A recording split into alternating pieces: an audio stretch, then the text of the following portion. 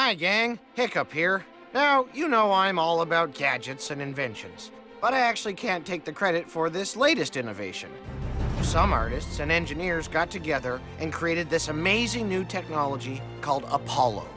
Suddenly, the impossible became possible, and now our animators can follow their dreams wherever their creativity takes them.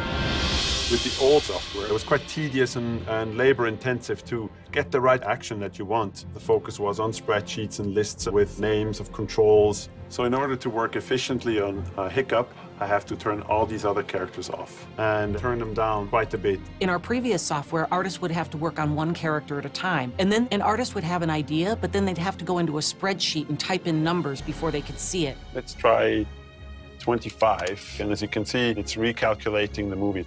And that could take anywhere from 15 seconds to 20 minutes. Each one of those waiting times interfered with our artist's creative process. This was not only industry standard, this was cutting edge for its time. It's how we all made animated movies. But our engineers knew there was a better way, so we worked tirelessly with them to develop Apollo. Our animators gathered and they brainstormed about every feature they'd ever wanted in their tool set. What we would like as animators is sort of a combination of all the different animation techniques that are out there. The intuitiveness and the immediacy of like hand-drawn animation on paper, or the tangible aspect of stop motion where you can touch the characters and move elements around and get the feedback immediately. But the advantage of the computer where you can edit infinitely. That was the goal with the design of the software, is bring all these different techniques into one and be able to intuitively manipulate the characters and see what the result is immediately.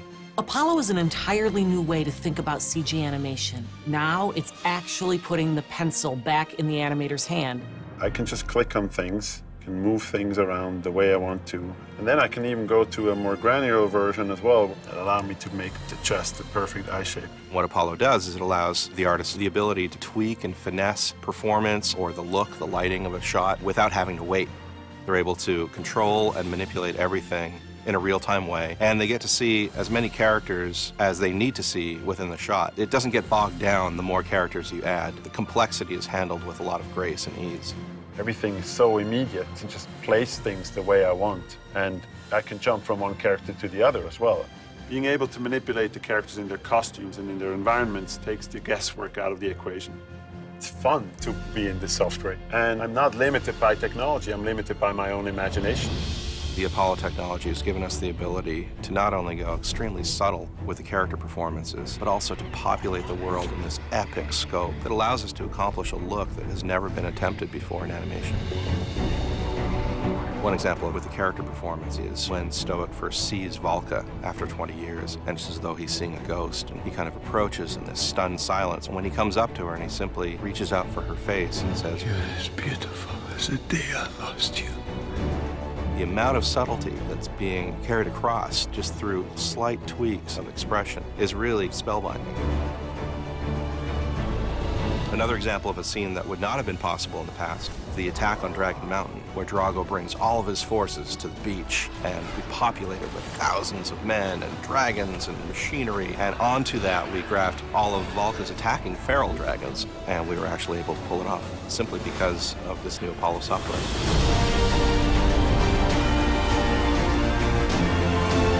DreamWorks Apollo is really a watershed moment because it now all of a sudden points us in the direction where anything is possible.